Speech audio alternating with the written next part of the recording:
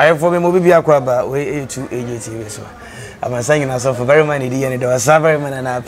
Africa Parasia and as we sounds anyway dey share. Okwaji am the nation fighter on the kina camera no echi. Na ene ya be piemu ewo Royal Palace. A very nice, very beautiful environment. In fact, me persevering now I say ni pa she say be any mensi atoto to kama I say na say yes. Be a decoration oni ade ni na efe pa yi. And I say na me the interview no everyone Abranti amanya na me ni ba be di nkomo no oye music production. If a music producer, he is into the music production. Oye very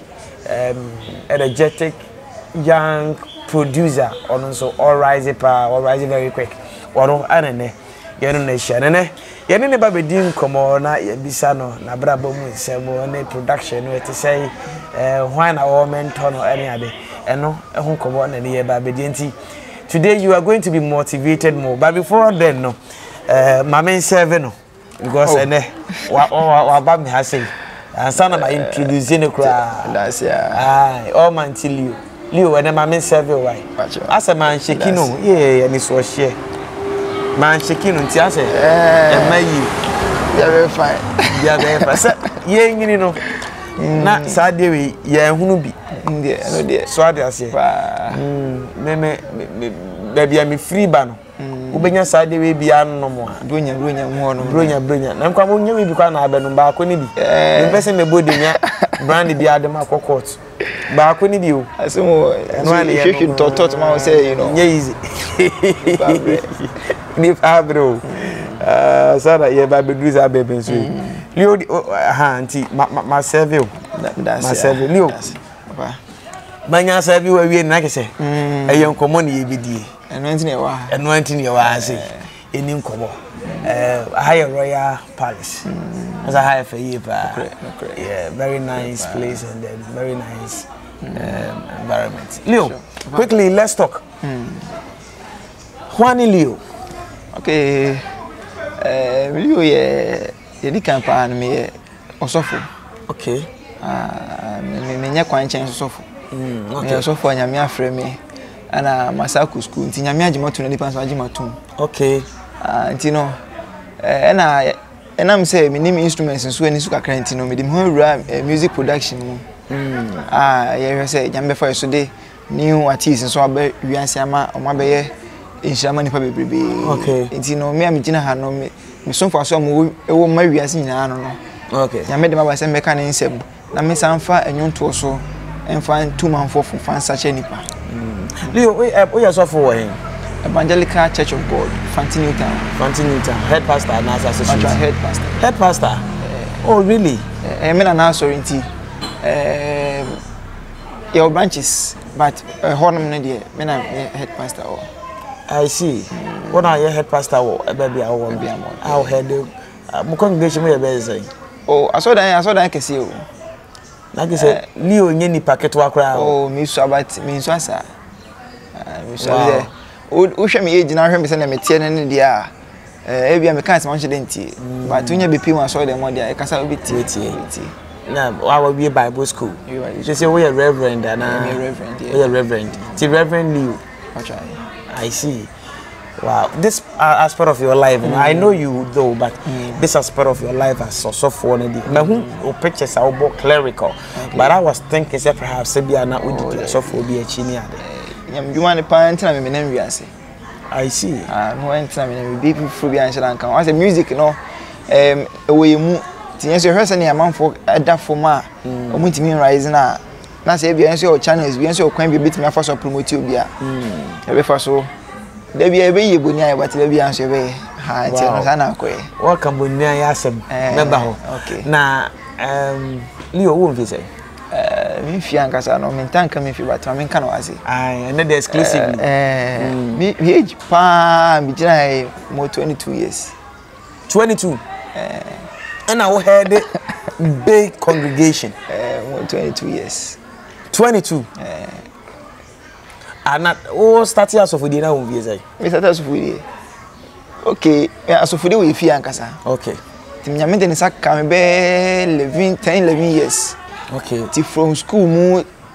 ti me di nyame ti sa say ka so bia obi akodi wiase chi wasacha be di nyame me hu bi da. Hu bi da. Ha me nyame na chi na me di sa. Asa wo nko wiase. Nko wiase. Wonim se de wiase sitie. Debi. Enije me. Enim ye. Enim sa je say me ba bi e bobo nwum bi o ka me kokora me nyo okay nti me kofi akoda. Asa wo hunu wiase. Hu wiase. Menim bi e de wiase. Kra. Se bibia nya o de wiase. Oh, bia anya sika bi na hye wanko na bi dia. But me pia kwata bi say ho na me nije bi say ni ho. Nsi abraban udi fie say ana obeda asori an. Okay. Me kwa Accra 2018. Na me book keyboard asori bi ni twa meka. Okay. Shabu, but na me dia na me born in a professional way. Me nko ha. Okay. Asori ma sign contract. Oh, okay. 1 year ni assign. One particular church. Yeah, na me eji. Ha. But ni nyame nsa o me so ntino me boabo ska no a. Na say be month twa meka. That ni twa meka 400 cedis a month. Abreben no 2018, okay. That is Abreben now about 20 years. 2018 no. They am 18 years. No, 18 years. Yes. Sorry. That 18 it's gonna me say nya 18 papa biasa. Ti me ko ba e mam kakra na ja. Me dey be 20 me be to machines na me di preacher bontin. Okay. Ti di mu a nya ska bia na di bi to machine ni e do so. Ti me be fa boys ana enu ko preach tu kwan e bi etimi tisi sunwa kwan so e bia week ni nya e ko trek. Okay. Tema se bia Monday obi be Tuesday. Iti wa go chini ma weekend ya be fie. Okay. Sa anti me ko ye crusade wo sehwi. Okay. Bi so. E fe ho Nzara. Okay. Me firi ono na me duru kuma se na lockdown bai. Ti lockdown ni che me no na se ukọ Accra na nye ye bi me se tena kuma se ya. Okay. Ti kuma se atena kakra Accra na afi na se ahokira ba satan so na me nya me dwun na go iska Accra. Okay. Afi so na jiska ina afro sofo lockdown yempio ahokira nkome ne nkole. Ti next kan so na me de me chese makọ crusade aba. Ti me chese afi iska na sa. Ebi me bi ese ne yempie. Na me se ne ese me dim ti fam me sa tifa adwura kwa na so. Okay. Ti Monday bi me ko bo adwura. Tuesday na me ese me conference police ko che me say ese lockdown na me ya sore. Ti na fe nyam dwuma no ko ya me ya fono me young guy tell me nyam se na me ko kan ya che me ana me de me nyama nyina sa ba kuma se ti kuma se me so me na me instruments ti me wo idea o studio line no. Okay. Ti one day me tell sa na me hu ska nyina sa me ko to me phone na me ko to machine se me be ye nyam ye go sa akra kanti ye fia team akra me favorite brother Sam so me na go keyboard brother Sam yeah nations worshiper. Okay. The friend na no see obeba no ba me hono me ne but to nyom hono ma postina atate fa. Okay. The first time me recording school bi ma me na so my 10 CDs. Hey. Ni ba ko ne fe no. Obi studio ni na. Bi first recording am here. Na eno no ye abrebe 2019 na. Bi yi lockdown 2020 eba from Accra no say lockdown 2020 yeah. Afi na utimi ko but na chinchini bebre sa how baby here. Ti madam fi bi o man point na be first recording fe no Minister Chumesi. Okay. But here afi na recruit mo baba o ti brother say me be mu na sa afi na ma na me fa. Ti afi me hwese na me ko na say me free on me so me yen ma me dem. Okay. Ti me ma me dan e team no single room ye enu 4-5 ana ma me ka ho why yi mu half bi de we be wodop si no se tete mu si dan ya wodop na mu poto kro bi ni wodop show ana ma twe wodop na si nchen. Okay. Ana makoto akunya bi de so na me recording no. Okay. Ti no na minisa me ye lockdown twe ma na makọ eminya medwuma afi na je ne kosoro na me se ya bi ese me hwe ne ma ye. Okay. Ti me na na so ya so dan kase ti dan e wo ho kakra ese room dan ni show ni naja inem ko kan se me pese me be show na me be ye asori no na me hwa asori na me sa e medwuma no. Okay. So mu hia me wa fo ma me na obi man ba bi se kima o de me ko to mo de ho ma me na ja kakra nti no enye easy da but enye nipanti na ye adwuma we no. Okay. Ti kakra na ye na edi mu an se de be pia no ye nwa ba bia da emfa ba bia da fiche se ya na adum bi to ye so na ja na me abo aye kakra. As a young man, how does it feel say ugina empenimfo bebrebe enim in a bigger church? Begin say new school dem kwa na bigger church. Now ugina omo enim na u preach kire wo. How does it feel? ahyase na ngasa na ehu kakra o me bi me fere ade. Okay. Yeah, from school time ya me fere ade. Okay. My yeah SP ni ade pen but fere pa wo me mu. But dem ma me benya afim no adom na nya me dem ma me no afi na obi ba me a obeye sebi akra o manyim. Me sha wo ye panyin so ya me fa wonu sika wo me ka se me achoma me kasa tenafo na me fa me se ngu so betena se. Okay. Ti sa ya ne be start ti no me jeje panifo nim tem before sa so dem okura. Okay. Me KJT ti bi aso KJT asa de maje duro no. Se wakoto se bi obi aso ne patwan ho hia. Sa gidigidi eno bi na me ye o. Okay. Ne me nyina kwa ho nye ma preacher we to collection 1 cedi. Me bi da. Ye gyina kwa wa kire se nyame otumi. Se me nje collection kula e me collection 1 cedi wan ka me nje me be che wako. Okay. So wo ba for me hu se wo ba for ne nyame ahira wo. Okay. Enti no nyame de tumi ru me mu long time before say me betina so ho kura enti me ba so na my normal. Ba say discipline ka na ba me mu because na ye abonten de we ye nema bi la live bi yes abonten so for de o discipline bi anim. Ti e ba na panifon so ho se me hanfo ho a o ye wo nsem kwa be ka we be fro say wan ka ni tin sa atene na e de enem nti no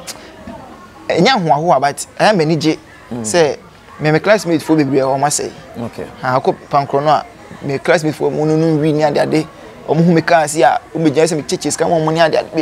nti no say me kwa me say na mitimi be gina be bi bo Yesu din a asumbo ma me pa. Wow. Enti asori na me yesese mo asori mpenimfo. Na looking at your age, you know. Asori mpenimfo no ebi o mo nyina age no age e pa. Share David asori mu nyina me na me so. Na de tie ne say omo ye mpenimfo nti omo hu de woni pam. Enya say akogina me kai last time asori nya case bo nya case bo ya so da no kakra. Okay. Nti ekupie Ghana Pentecostal Council. Ana ya ekoy na mo frɛ part A part B omo be siesie asem no part B for so for no mo yina ba part A for so for ni eyi me pie so for yina we be siesie asem sa mo so for ni ana penifo nya ahye na se nti enye de nipa ebe ye na mo be hwe na mo nsem a ebe pie mu aka no ana ya so nso se be enimdifo ho ke sa wo ye so for na wobon a ontimi preach wo ho but I me preach for no be 2 years atu sa ma ye de ma to sales nya wa so no ho pen ya so no people so ba asem na me so fo wa so le sa na abechi me Sunday anopa na young guy tell me ya abechi me de mako Zongo police station ma so no pen fo tuka edi machi en so le ma be gu abonten si enyi me on kofie na eno no na papers sesen as documents no me na na Timothy ase no ne namfofo asofo bi a no mo bene o so free mo no na afi no me dia ye de che me dia uni wa hyase ase menti mo ase bi na e pese ba o mo ko asore ne ho ana ase sa ko ye we si asore nya ne dia we si asore nya ne ba asore so nya media asore nya media but sabi cramp no me na ate asore no okay ti se wo ba mu bi kula ye wo de ote ye nya media but you founder o. Okay. Ti se found any one na say asori timi ajapaje kwa mpo anka ne ma ho. Na ebusu an ho. Ti how come say bi abonti su ni umum na ba be ko. Ai ko yen sen bebrebe ti no na o kan wan asema na nyi because na yen sa ko she obi enum. Okay. Di no ya bre. U be she na sesre hwe adwene she but ya fa ne sa. Enti so far why nyame adwuma no ewo esore won nyame adwuma de why from your infancy sure. But now no e ba ne say pastor church I think say na ke say for about 2 years now. Yeah, sure. Oh okay. Until 2 years no what are some of the challenges how come ba e fa sorry ho de me asori nyame ne me kasa e fa sorry ho. Okay. Ha nti me say that apart from we mu na be ba no me share bibia wa asori mu da ameka se we dia peme so for bitimi pem no asori mu na afi okwa asori kwa na ye na areho na da bi okay me nya ma adwena me metena se esesen SMS ti no ye ba ye de plan na e ba ti me plan in failing fanya mdwuma ho da okay de bitimi ye ko program ni so ato minor yi beti me share den share difficulties bia na to na kai sikasem na ho be chire kakra but Bible say yenya de be di kakra yenya de be fira ya ma no anso mma yeti no se be me so na no pa Awurade ma me bi di na me nya bi fira me ne de abonten no me ma mani nkobire obi ti no de me ne ma fa ne sa odo say ye prayer ko yenim but me ma obi fa ni reggae me say me high life more time manya me pa. Wow. I like that. And as young as you are enkofo keka say a software, especially young men and young guys like you, what the more as software women, yeah, challenges can see pa embarrassing. No kwe. Embarrassing. Can see. Because obebi happy, bema we decent kakra ma no. Bema onim no so hwe. Bema kakra won nsem. Okay. Usa we din kakra krampo dia. Inti no memhwem age ya. Young guy me kwa me talk akwa na me said me talk am 21 years. Okay. The first come to 21 years. 21 no kwa na me said nyana papa bia ma say 21. Inti na young guy to say me da soli ano. Me ya madwuma. Me say kura me ka. Me say we hwe me nya fon sa. School kakra everything no akablo fo ni bi kakra ni adade. Inti ma no rush. Okay. Gidi o nya se na do sika kwa kura mu o de be hwe wo. Okay. Last time me the brighter interview bi na me say e say de ma na be hwe man the sika ofi. You ma frefre me free outside say on be so mwale me no be fam kwata na rechire. Wow. Enti no e ma na de on be fro. On be to ache say de aye you know. But o ma trim ko yo da. But to form tem. But me feel more den. Busu mo den be ma me free te say bag na nye. Okay. Nti me nya me hu se nya me so sisa me ntem no. Me katikati na me be off. Okay. Ha se ma pa se be me bi ye ma se de bi hwe. Ana to dan so ye nipa unya nka be ye bi. But me suro se me din be say. Okay. De me ye be nyina no me din ehu hia me. Because Leo TV no na me didi ho. Ti me ma fa otofia bi sabe otofia bi na hwanhwan say yi embe ma mani so de hu me tofo de yi. But ye didi mu na ye hwe ne emem bu so ye check mu. Ti ye nya de mudwo a nti mudi say na wo be wa because ye yankopon hye on tentem say de I think say you have to marry early wana me aware ne de man na ma aware na ye man na ma say u sure ba ya fofra ojo but woni na am kakra na ohun de wom nyina wi finance wo ye no star nti no ye be ma na wanya careful nti me aware de me ware but I make say this year na say next year and I say you know enche nso me enche bia betimi aware eche nso bia na ache me ni obi ani timetable hihye bia say duru so kware okay me na me de me ho me hwe na me ho aso a e bia me ho nso e bia madwuma me ye ahen na me nya na manti de bia me spend ahen ukofo baba enche bia na say be wo nso say me abrantie usi agwo kwan say be wo a say anye president na be stop o say jaya wo a be wo che but why would do it no and to one say o but you go say hwehwem okay to go say hwehwem say sorry man na akwa mo no betu ahwehwem o me ma sorry ba de ho de da bi we so for any mistake ni bi da won sorry ma ho fese den en wale bi asema wo ka no menti ase akiri we so for nyame nsa wo so se den won sorry ma ho fese den enyu en wale ba kokura wa en wale wa sorry ba da kra ene wan sorry ba kwa ntwempela adentia enya no nkwa na epe wo omodoso no mo pe wo okay eti obi enu se onya obi a be yeye to obi a be show bibi se nani je won tu ko fa ba ko a no mo se wakofa we amunya be ja asole memi nsofo bi a komase no wodin pa o asole kase mu okay okoware no oni se be oni nsole ma ne bi etwetwempra kakra ana okoware fra bonten he ne ma be 20 ja asole no se no wanware wa asole mo so still a oni bi mo twempra wo nti sofo de wa sori ma de e ma ne ho kwan obi ne ho ma ase krampo a huni se broni ba bi na de nsi wo cha da bi enye bi da se wa sori papa but aya na mo nso mo encourage asori ma ne se omo ware omo ho ne re men ka bi nche ma sori ma da me ho no penifo na go Fini ko say Debbie sure. But some of the churches they encourage that to the extent say minimum sorry bi. Say won ko sa sorry ni bia unya mu ba anware. Ane omo asem say omo hwe de ewo nipa ni so. Na e ma no mo tan so omo ya papa. E ma na ehu mu aso de ma ye to ma no mo sa no mo nya papa sa o. Okay. They want say yeah counseling. Ti ye tensem. Enso le ma no. Wa baku bi. Omo ye pa no ye wo so omo nsiram pe wiase omo nsiram pe obo nkwa sole. Basan ko funu nyomo na wo de ne ben wa.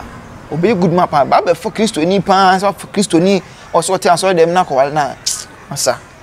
Amane be huna ante na mo na de mo no hemfo ne ko Kristo fo ko kase o. Ba se duabo e ko so ho no. Ti e man nsa kira e. Iti but e bia na nyame aka do se eja. E bia wo de wo ye Hosea. Nyame o che se kope bia ne wa wasem but me pa de me solema de bi. Wo ya sole ban so na wo hwe me a. Se oni je me ho a, e mo oni nje me ho. Okay. Enya wo dia. Asole ba de me wo sofo ne me. What if say Yakopon ka kire we? Yakopon ka kire me nyame ka sa se Moses kwatu nyame fo.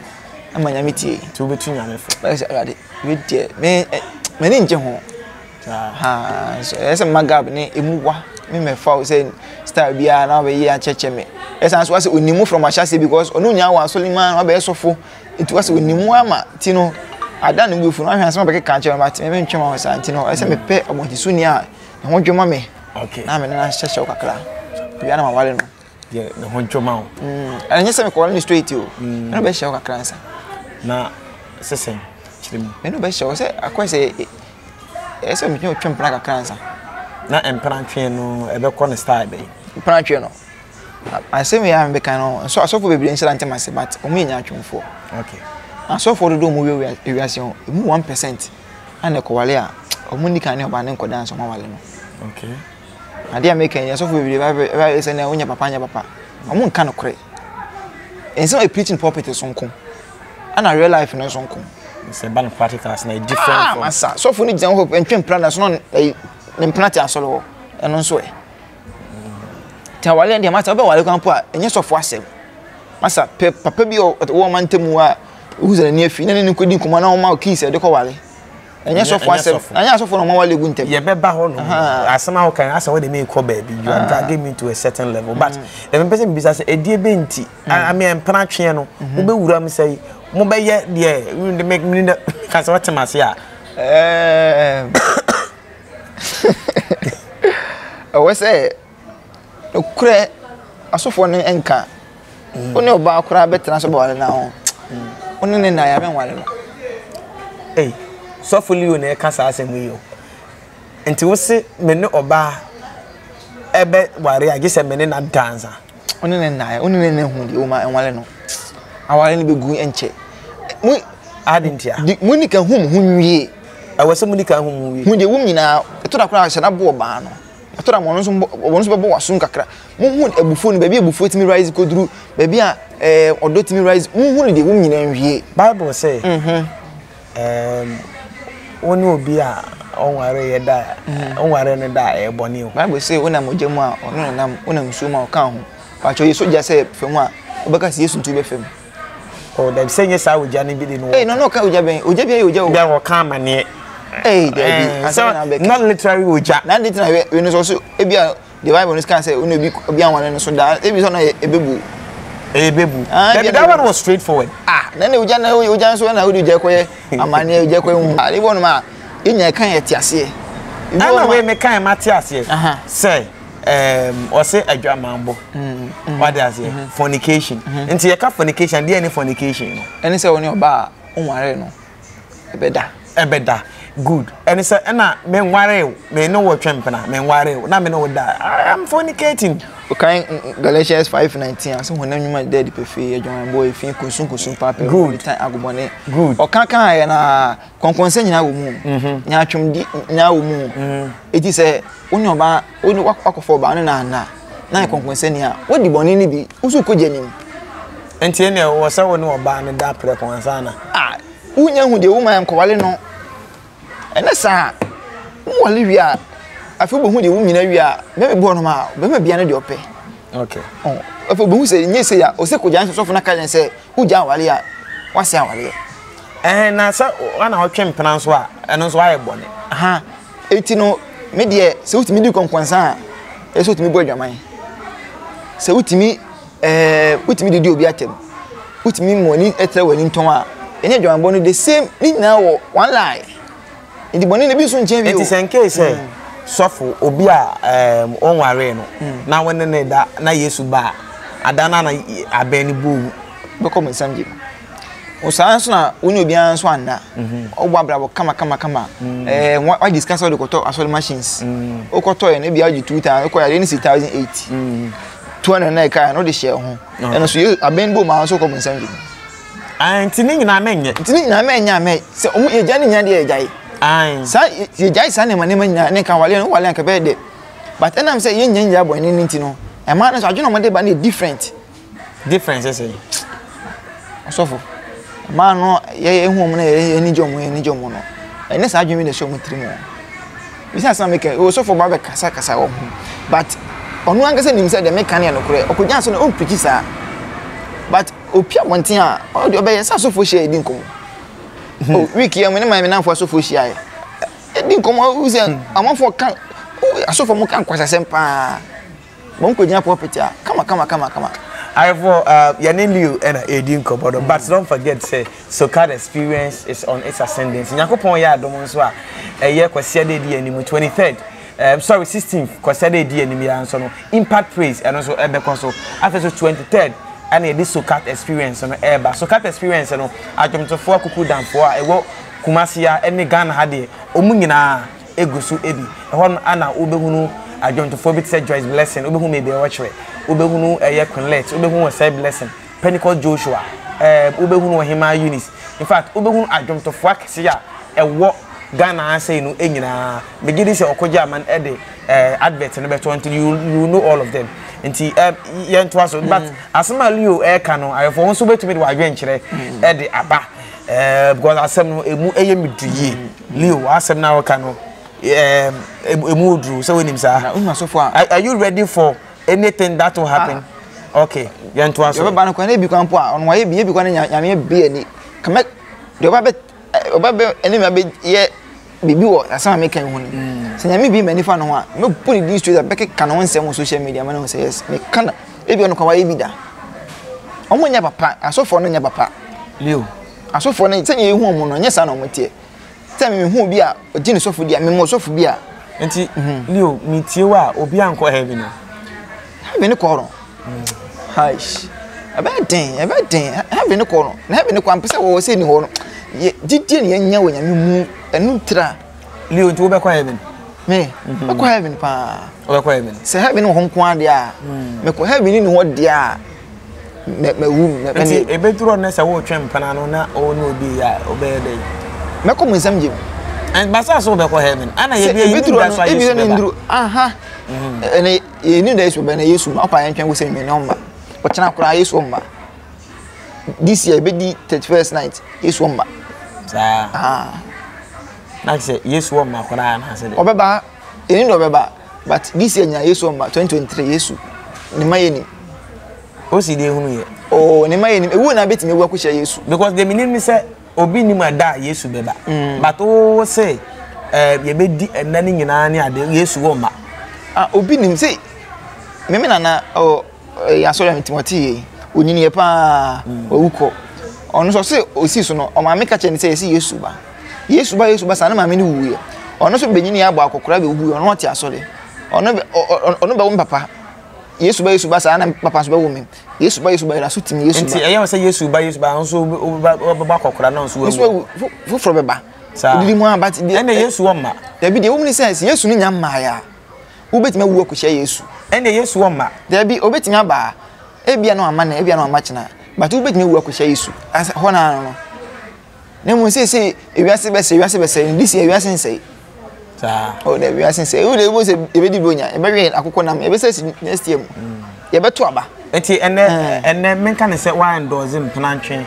ene adwamamba na da bi me nya ne sa but ushi oba na wo ye wo se wo ye be ma wo ye ma asem wo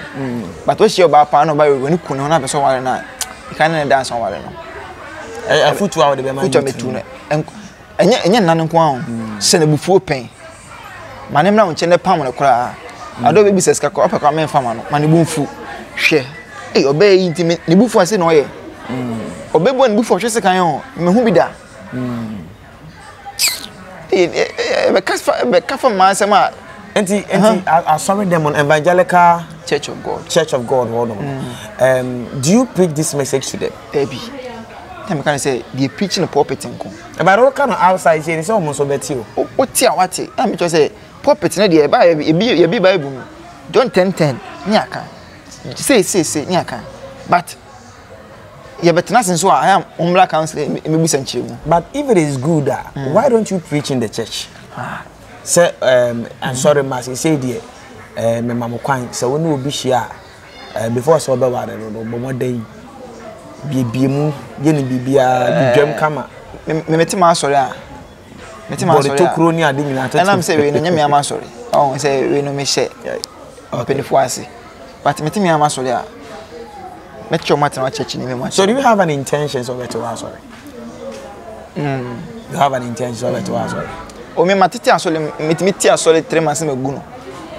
me na makom ha me kakra me meti asole me wo yan sole mana me njiji musika ti me mo ba ye rough chemi a to asole obi anko ni fie na me so me ko me fie adentia nyame asole wadi ama no wo say nyame asole wadi ama me but me ye Moses de ni bi o ye be show bufu na wo ke na ho anko bi no mo be san wako da bi me pam mo ko fie na me nko amako tamati aso na we asole bana so be ha me a won so be bi mo ha adwene o obetimi house of na obetetew so ya so man wo hu sen o obetete mi a me metimi asake o se Pentecost bi na ko ba o ya so betata me ntwema da bi aso na ye no Bible kan se nye ne honam ne muja na nya but abaifo ne ne munya no mo fa honam ne de ba ti utimi hia ma me bi ba jeje san first mo be 17 some ma me bi bompa US mami nyame kana won sem chema me ka chema bi o ka chema me sofo enu ano no do be nkom se be chema me bi enso no da bi open kwan open o create ma no unya create yese e bi asan discuss ni wasane aba but o kan no kran commission dia o kan no obeka se ka bi ka ho ka bi ka na isa vasa wasa o create bi ma no iti me hwede ma me person ya me na me blocking be si na wanti me nka bi e bi ayi na o hwe obi hu me obu afu kra da bi ase wo nyo na afre me nkom ye be chema bi nyame kana ho asem kire oba akom bi no ka che na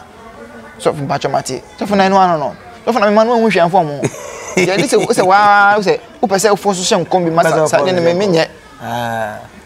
nyame o pese o ye so nkoma pe ana o mu chinchini ti de obi ama ne bi anso nani o aba ho o pese obeji we okwa na okwaji ti akwaya akwanche ni nya street twan ti no ide na obe ya ama na nani aso tu ba preach bi che no ka Yesu di sem bi che na ofa bia na okwa anfa bia masa o ye so for me ha won so ma e ma umbe wu njan so le ma no me ko ba bi school ade a kire me pa ne se o ye so for ade ehia opa ogusua okay we no ma first ansa na asole no ti me se me jani Sunday no pa se me ko asole na me yere yare a me nja me yere nto de me mo enka ne se ade be sa yare emfa kan kwata so de nko preach so ja sorry no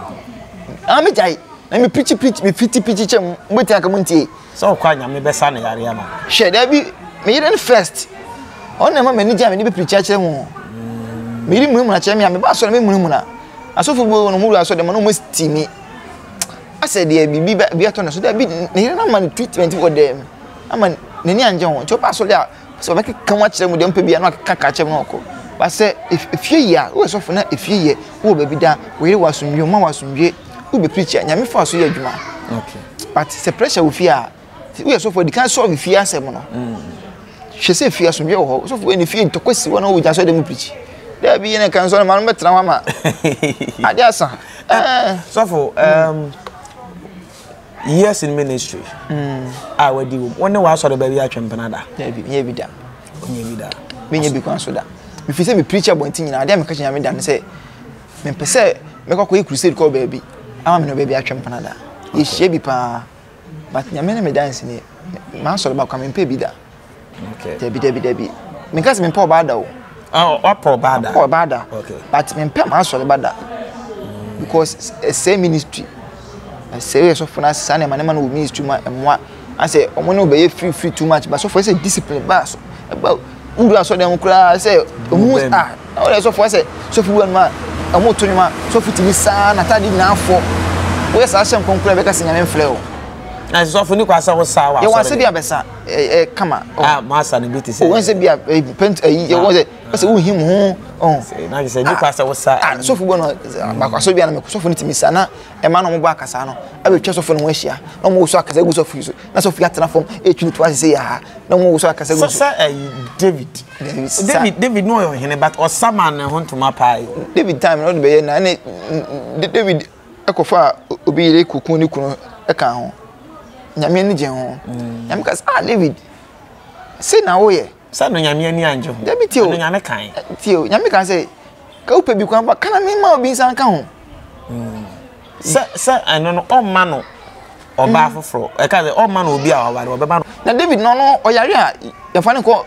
se bi edna ko dunsini bi wana say o David yare na duru e virgin kan Bible a David yare de obabunu na bere no obabunu be da David ncha ma de echi na na yare nyina na sasa bro nya etu akọ na sofo fa na yare echi o de enye enye unya ware nko ade wa ware unya ware wa ye la bi nipa bi a bi wetwa so but unya hu se wa ware ba ko bi e bi so be fa yare echi de oba no miti half ko twa krampo a mfa na chi na ware mienu e kama sofo ware mienu e kama so for ware mienu no metimi aka ho asem kakra but ware mienu metimi ka ware mienu metimi aka do se wetin ware mienu but we are so for pa na de ka ware ba ko anka but se o choose so be ware mienu so metimi njaje no but emwa no but David ware mienu David ho asem no say David mo time no edidi mo na Yesu be baaye David say ya Yesu ba Yesu so sesen wasem Yesu ha tie Yesu ko be wu ko ya sana Paul ko be ba nti no ni Timothy kasa say wo say ohwefo bia ndo bi ofa ohwefo adwuma bia fa adwuma pa but ini kwan say ohwefo nya ne ho asem ka okay pa de hia kese ne say obeye obaba ko pekunu no wo de ne wa hye specify wo ohwefo nyame so fo nko ade a ensori man wa me kon ho asem de but wo so fo de amenya san ensori man tu so me wale mienu a mo anu wale ba sorry ba de obetu bia wale mienu wale mienu amenu nya asem ya na say do you encourage say sorry man wale mienu so wo hwe ho na betima hwe na ware mienu wo hwe ho na so betima enti sorry me ho so ware mienu e tu say to wa sorry obi ware mienu abetu na say dabi ni to tu ase wale mo fo mo mla mo kwan do mo bread rade nche aware na de kwan aware ne bi ni heaven o saa dabi na go didi eti aware ne mplatwe de na ye aware me last time na edo ko si gbati ne me kan se ono say one ne wife jaye no obaso ko wale so fo bi ka den say oni wi jaye men ko wale percenti aware pe aware ana so mplatwe ade a say oni oba wale na ni jaye o ko wale for wase awale ono so wale for wase awale enti ono so say no afi no nya 53 50 54 say ti onko twempana ana so onko wale enti we are prophet and an evangelist and now we are prophet our shankom wow okay hono ne me like pa hono me like pa and for prophets are very controversial is that true because I want somebody can we imagine say as a D4 no omo mash we o yo hene said den na ba mani nyame yi ho asem bi ka kire me a metimi aka ho asem abaye akola o mani e won fibrom be makwa anya adwuma me koya asoro wo bechem baabi bi ko hye o hene bi ne kasa e nipa mu na me ni so yo hene okay ne kasa se me hu se ne be ma anya adwuma e nipa ni won be da fom na me fa bible mo ni sisi chimprensa be ma nsole a me du me machine park me na ma nkumase e nipa mu era oda ho me de tuma se ho me gin man bi tuma de se ho me de bible pa so na so na be ma na so na ne hu na ma na ne hu na ma ne me pon ya me nya ba bi na ukro ma na hotel nyasa aw sa no ya hene ho ba bi na mo bi di ka be fa me e me ko da ne fie wagina na it means me odi for na be hia no abeka bi se ya ene na jone de na another year de say on say nem aha na che so it is me enfon ni me eje o say me metimi ayesi a kire wa wo no nsuro bi evangelist ne dey no be suro ti adi for no mu kasa osuro nim because of mu niam a wo hu bi okay ti wo be ne be twento kwa e do na dwane be hu de oyoga ti na adi for no kasa by heart no okay ha mu suro hwe because no wo hu man de but evangelist no Yesu di yem Yesu di me na ene ma eche for we are still live here I say you to TV so ba refi crowd say open baby papa e de oba akọ school oba ne bia nsa no djuma na pese oba no opese osua mesrew Aslan Fashion what are they come for the amount but what they free to age o free to age oba direct to Aslan Fashion na I said numbers na go screen and I think say Aslan Fashion kwa number e da ho no mo ti bo modern na free Aslan Fashion na efa oba no ekohonum e school papa one of the best fashion schools are obetumi ede oba no akọ ehonum no kọ no oba no obetumi asua CBC pam suit CBC pam wedding gown CBC pam cabane slit and then tadia abadne ade na fa ne kwankwanche baby ehonum no eya na titile ne ma no kwa no mopam ene you know say fashion is very dynamic there bia ene de beka ho so one for oba na nko school papa baby titile wonya adwuma pa enye ti boboden na oba no fa ne ko Aslan Fashion School oba na sabi adisuani ade no emwa no ne ade no fa ne ko Aslan Fashion School and then do not think so say yifo enko a ka say omo asabi omo tirewu enko a na eko eka esua fashion no na esua adwuma ente sa obi ye nurse ni obi ye teacher ni obi ye lawyer obi ye soldier ni eso obi ye doctor omo nyina egu Aslan Fashion School omo nyina esua fashion ne sika wo mu pa te more than na friend numbers na egu screen no eni no na onso go betumi e de oba no akọ eye Aslan Fashion hono Leo my entry in comedy and so now yemra production life okay yeah production no starting at that big starting no somewhere 2020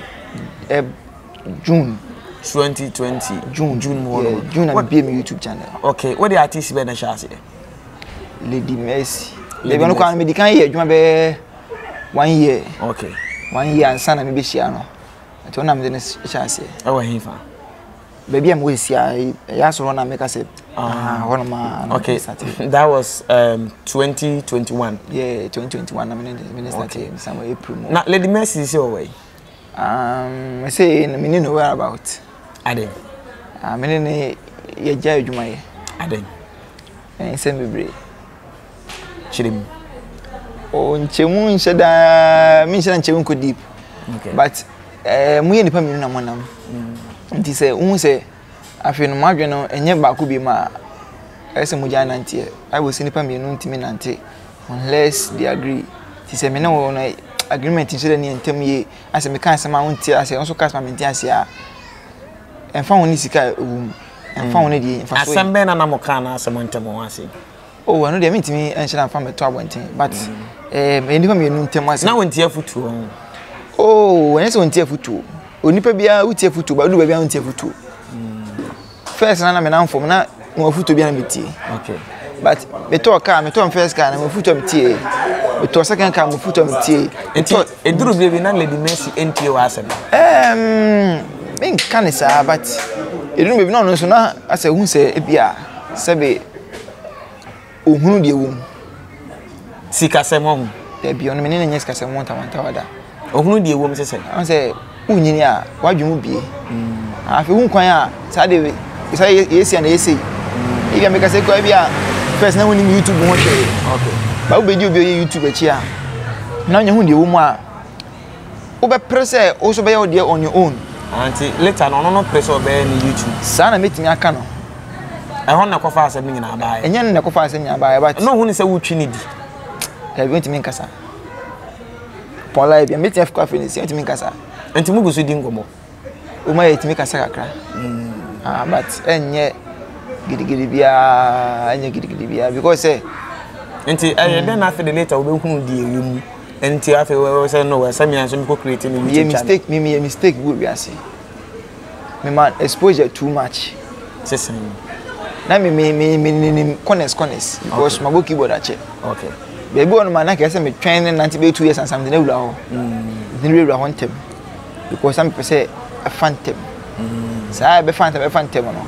eno na ha adwene nti se obehunu ba bia owura be fa ha obehu corners no e bia to da we se be fa we se be peke nti no pa bo ha nti no o nse Africa do ni ho kran po a metimi abo ha ma na yisi so on si na ha meti se sa de na mejai menye sa mistake ni bi me de so nyansa me no nanti a se e wo se me de 1 year na wan peke a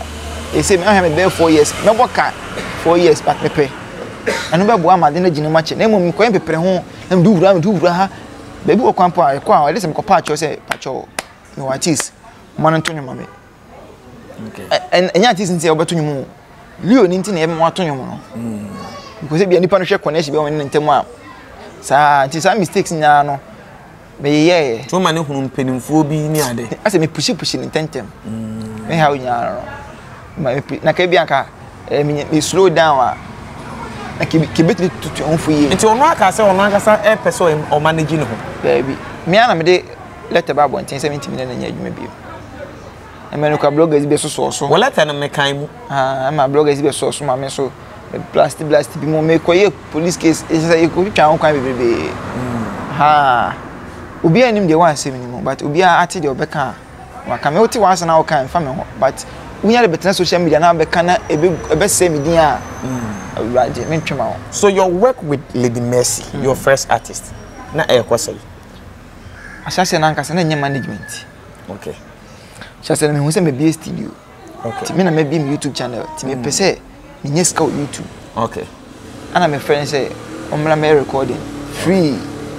me ngi niska intino ho na be ye intino be ba akona se na amafo ni pese je ho kakra because am say am post ni pan to aso me post to aso mu se be peke na me se de be na bo ho a je wa na fe video start se be trend ni mu na betan se bi se de ade na ye no ayiska aye adwuma ye hwe hu ye be boa me so be boa ti yemfa nante ana ye se ni e de be nante ti ya na ye tena se ye se be nante ti afi ye tena se ye se nante bi ma ni obi ase obi ba mo ntem ho there be obi am ntem obi ba ntem behind the scene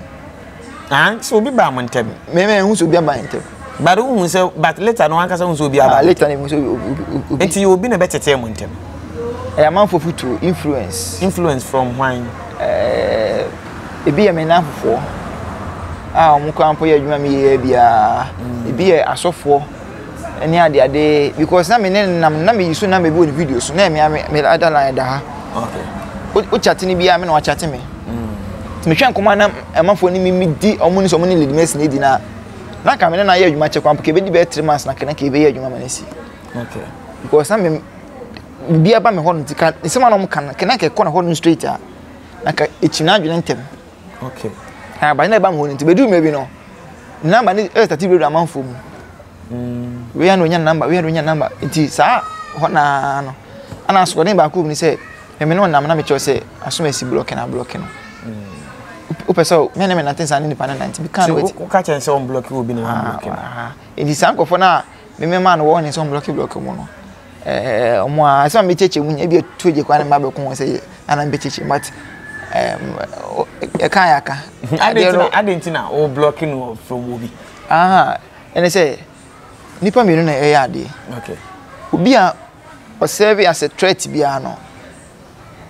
yini free hono threat say obi obetimi abe ha ade na mo ye no obetimi abe say ade mo ye bia no kwan bes no offer so ase no e nyum na woni ne ye nyum na me no ye timi na me no ye nyum na nyum no bi na ye nyum ti kwan bes no nipa ne be fa so ase no say me ye mi de no kwan to nchen kwan po a say ma say bia me no ye nyum na obi so afro say bia be nyum ni bi free okay me so me de me ndi uska me de no kwan po ko chen ni ba koro de no me de no we din chen ni ba koro de no ti so bi kwan so betutu fo say be ni free a ono no pe opese odidi wudi ne ho okay but edin no nyi fite na nya edin no baby na din ni ma o ha ji say wutimi ehun nyanse hu say me ye ha say me koye ha wa bela nipa me ne nam kwampo nya awe a na ji say na metie wa na o free wachi ekotwa videos man crofo wa abra omo me kanisa after say bibia to try no ansa na me hu say say ni but me so me na ne no won wan say o ye video bia ma obi a baby na ye na wo ko block no from obi say adwuma na me di sofo ansa me ba be adwuma we ya hyan kuma ye ne nipa dile ansa na ye ba be ye say adwuma we ti no woni e be hia ana say no na ma de be ka no fa age ne to nchen ye tutu kwan ya da manfo nchen ye tin sempen ti ade e betimi asene ma no e fa nkodi agro ti could it be say omo try video into but they didn't release it after say one energy party and some release it matimi aka bibisa because I'm for to be post ma wo start no mo block me ba na man for hu ne ka kire me that time ni na na no and ti mean say omo release omo videos no ba time na ho say ya block me on say YouTube kan utimi hide obi wo YouTube channel okay obi search kwa wo nya ha ti no me tia kan say e plot na e plotting me but me the thing say enam nyamedwuma me ye ne ntemti no me need that one time okay me need that open udi age ni bam de wase adwuma no me need that ho fokin ti me no ya de a o sere me hwe oni say ya me mu say ade we ema miskadi o so ma miskadi o pesa o se na me ja no ase na ahwe nyina enti ebra lady Mercy ni oja adwuma ye no oni wadamfo bi na kwa ye adwuma na o me nka so me hu so no bi aye adwuma bi because the video number the video so no your number okay say one ye but o twa videos wo ana boys na mo ye recording mo na me namfo ti eda ni o ma na obekọ ma ko ye recordings na ba na de me ya ne say you bi ono ma na me ne Mercy na mo no na o ka Mercy won sem kire me pa eso ni woni wo mo na nti no ana me ka say nipa ye fokin me hu sa de na twam okay me hu sa de na twam me ne boys akoya so wa iwie me ko pack machine sa de chen sa e kwa ko program ofro me ko da na ma ko wi machine ya de adwane oh okay ti me hu bibia bi penti etu funa utia fine enfan so tim se me no nam oni mi jaya company me hwe kom kwa fine na de me enti Lady Mercy o hwewa asebe na be ka che onya Lady Mercy asane na be yedwuma o da bi adentia ye tena spend for tena sisi aseme ka asem na asema woni mi yedwuma e bia metime twa video sa che no because asem ni si em se tu eje ba mu metime twa no be ka sa ye se me na makoma osoro tina de ese mo yan se omo bedwu makoma me start se me kasa like cancel sa tina de one in one in don't you think that you were so quick to release that letter there be na start ya che me abadwemba but only obi edi hunkom me say only pinifo di ade no start because I read the letter and somewhere, I didn't like it letter ne ba November yes November but then release the letter na me wo anka na me wo Joshua Kromo people Joshua Kromo me nya kan me kan eti I didn't start somewhere June July ho baby ana me yes me manage because ebia Saturday kwa na se be lunch in November ti me lunch ni we no me lunch ni Sunday ni Saturday dem de letter ne ba boti okay na ma show letter na to da all right it is say the SCB and o dey actually the Mercy o me ni how be o to do friend to am so me friend all right this your ba was record na so be record no oh me record and now be record the Agiska Magiska skale magi o juma na me o de be e kama kuma me betimi me ye chana me fa hwenche no because nyame afa no so aboa me so nyame afa me so aboa no bebre ti me chana me nyane but juma na ye say one no costly business so asame na ka chele di Mercy so hwewa o me shan kan se mi anche no me ka hwenche ka bibi chere no me ka hwenche no me ni hwe me ka chere no asemu but me tunu fo kakra okay obi na osiri bia o so mfa so ntino no osiri ada obi nya mfa so na wie no on fa wonya hwe bi oh eno ana me ka chere obi na osiri bia o de huni se bibi ntira ano ne osiri okay eti quickly no after Lady Mercy one asa akofa okay na Lady Mercy one misa na misa girl ba ko bi o ba pareta okay on short term pen asset na ni my slow amame ana be kate slow say na ne picking no say juma ne be picking tem no na because na me push me na say no timi fantem mame but ntimi ankosa ntimi we na say ko fa adomba blessing okay ya mi dika ko fa ba pasara no so no enaka kreni ono so ye la bi kire me la be ase bunia yesem ndodo adentina obi a mo be fa ne bia no na nipa na eyi mu bunia yi nipa ni ska ni sonko ni ska so ni sonko me ko fa no na obi ani mu no so far one offer artist was it afa me si wa pareta wa pa sara na si adoma blessing ba se mi sa de mema be mi nu mi ense bi se be rem se me hu se mema no mo na be boa ma no de ame ne mi kwa mi messages bia makola ba kwa de asande se ne me kwa I say push it kola ma me kola I say me boka wo video na say itwa video bia na say video ni 300 cedis na say within 6 months so me twa videos be 20 times 300 cedis 6000 na video na so 1k we YouTube adwuma 1k views itwa kase this video na video be 20 aso 1k maboka wo ska me twa video no kwa menya nti wo sabe ma pressure na wo sabe ha me a mama na se kwa na kam be se me be jai adwuma yu kwa na ma ye menya me adwuma kola nti se artist be na wo se na adoma blessing na sande me ma me nu be ka sande me ma me nu be ka ti adoma blessing no mo akwa terms me dey contract there me se ka me be sign contract me se me be sign contract me ko print bibia but o man china mpene contract ne so nti me ko bo ho pae nti ni so de hunu me na rade kwa kire me se me pese me na dwuma ma me fa contract me muda me nyenche bu nkwase akora me nyenche okay yakopon me dance ni se from se me dwuma si dia dwuma e be sine me afi na me hu se na me timi sire ni pampa okay me nkoto abrosan bia o but e hu ne me bia che se masanya me betimi sire ni pa okay nti no my careful na me bre hu nipa beka se liu kwa me to na mo YouTube channel ma ko my monetizing yada my phone so and listen be back say 2 months me post video da back 1 month 2 weeks me post video da people feel kwa say mo YouTube da ho but say nya mo kwa be fa so ma edidi okay nti no first na be fa social media but say nya me asesa the times no ama ye nti say ye okay o nya me mu ye okay o nya me mu nti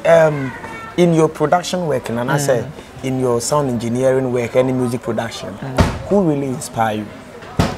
there be am kan 2AJ na obeye bi ni nya be sua bi okay tama 2AJ nya fa odi shaba Priscilla Mare no na Philippa mo I say na impushi gidigidi pansa o sasa na akoye yenko enyum yenko studio yenko enyum masters nya na but yenko YouTube line no 2AJ mo na ebe ye enti me tie chim hwete ne 2AJ ye ne nema na ana kwan pesa ne be fine kwan po kire se na me pese nsia be free ne ho okay ti 2AJ na meni di na chi 2AJ de me 2AJ na me bompa ya Ghana nyina nipa metim bompa se Awurade ma me se 2AJ even kwa ma me ntra 2AJ 2AJ okay onu kwa na metim ka se Awurade 2AJ nie se na waye 2AJ no hira me na pusha mane mmoro sa bi so no kwa mpa ya beba ba me no okay o hira ma beka se bia liu Awurade nsa encha me kura mpo how often do you meet 2AJ because 2AJ I think say the one now catch him say only say before say be interview bia no and that one no cousin tinjina be interview you have to come to the limelight so it's how often do you guys talk oh ya kasa phone so ya kasa pa share na enten share gidigidi pa but 2AJ mini 2AJ ku pa my phone say me bra panyin papa bibi chine so a ti friend say bia boss say ni say yo on so no me free 2AJ man e bu fu me da okay me friend mo na me kasa rough bi say we akola na wo ha me da bia me ne kasa bia asundwe mu oboa in your production work oboa me sound card music ko ano onu kan fo na na me pe sound card ato ana ofre me say wonya sound card bi kama pant wato me meji wan fan che me but me twetwe scan ketenkete me twa kra say no we say scan we say no me twa she no wan ka hwe ntino eno kwa sa na me bi oyeye ma me no na me hu say o akoma pa idi na chi ebeboa me ntimi me fo mani ko biri mani mbiri 2AJ de but me pese Awurade hia me ana o akoma pa okay tina akoma pa ne ntiri kwa na meta de ne bompa e obi o akoma pa sebi obi onim ne ko timi na do e se ne pa bisa da bi hua sa de ne free no ana menye se bia ne production adwuma wo ye na me hua okay but se ne ono anka so tie no asem si a se ne otie no me first mi hua no bibisi na me shake me ho a me gana me ho so say ya makoma nyenyenyenye wo meta na obi atumi gu asore de makoma nyenyenyenye but e be ne den ti no ahobrase ma e hu toje ne ya sulusu ne amada efutu no de mama ye ne so no e boa me okay because the futu mama toje entam ska bi mre me but to da be frɛ futu bi o de be ma wo e chinska masa ti no be obi aradi sha na enye ni panya na be sa obi so pe bibi sa e free toje ho but me se minya kwan kwet free toje nyi paketo asa wo be free toje to na kura oyi bibi kwet toje kwet mi frɛ me osofo me pese me yesi odwen ho se toje ya de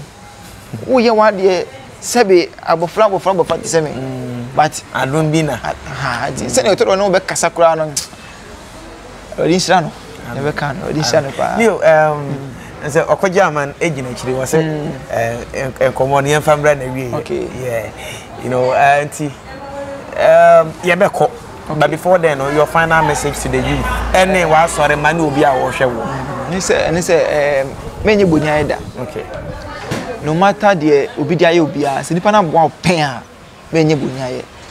so obi san so ba koma ka ba koma na wo chena bo wasoma kan so no de ma wo no